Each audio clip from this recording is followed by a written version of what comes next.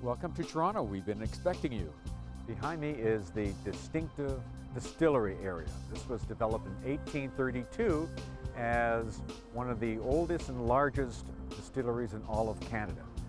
What distinguishes this area is the fact that it still has 40 of the original Victorian era industrial buildings that were built with brick and limestone.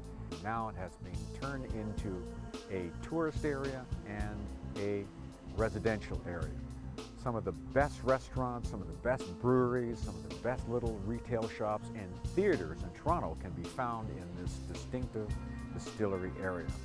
We hope you come and enjoy some of the most historical parts of Toronto, and we hope that you come and explore Toronto with us.